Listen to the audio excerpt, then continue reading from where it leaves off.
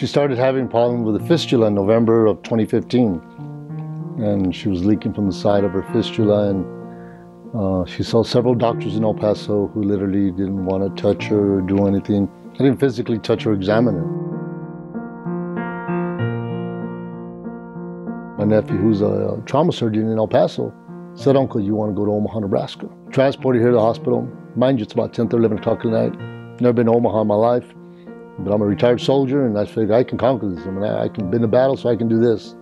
So we got here, and I mean, a team of individuals just literally attacked my wife. Just boom, boom, boom, this. She was very sick when she arrived. You know, she was on a breathing machine, and her abdomen was open, and she had been in the intensive care unit for all the time leading up to when she got here. Anna wasn't even aware that she was in Nebraska, I don't think, for probably the first 3 or 4 weeks. And really, in those earliest operations, what we were trying to do was, the bowels were so swollen, they were mostly on the outside of the body, and it took us probably 6 or 7 or 8 operations just to slowly get the front of the abdomen closed again on top of the bowel, just so that it wasn't on the outside. Then we could start to talk about how we were going to deal with the areas that were leaking. Suddenly I woke up and I was here. I thought I was going to have a transplant. Dr. Mercer he's number one. He said, no. He goes, we're going to try with the intestine. We'll just cut part of her intestine.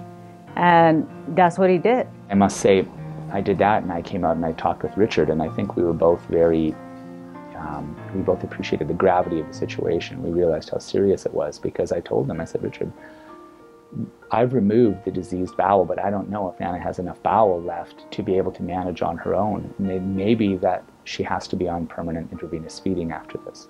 But I think she's been through so many operations, we're at a point where we have to be able to get out of the operating room, and we have to just be able to get past this so she can start to work towards getting stronger overall.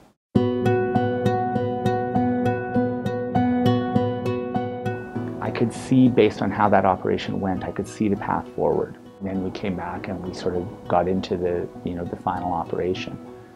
And I think, if Anna and Richard were the 2 most nervous people in the world, I was probably the 3rd by not too much. And we did that operation, and then we just, it felt right. And when I came out and spoke with him, I said, I think we have this. I think we're done. But she does potato, like remember Hillary talked about. She healed up beautifully, and she was able to maintain her nutrition. She could maintain her weight. She looked great. And we said, well, let's cut back some of the intravenous's. We did. She did great. Let's cut them back again. Kept doing it until eventually the dietitians called me one day and said, we just took her off of intravenous feeding. She's completely off. We knew at every step of the way that we had the right gastroenterologists, we had the right nurses on the floor, the right wound care nurses, the best home care, the best nutritional support. We knew all of those pieces of the puzzle would work together, and that if anyone was going to be able to do this, I think we all felt pretty confident that we would be the ones to do it. Right now I feel wonderful. I just feel like a new person. I appreciate life now. I see people and I'm like, enjoy your food, what you drink. I just want to thank everybody.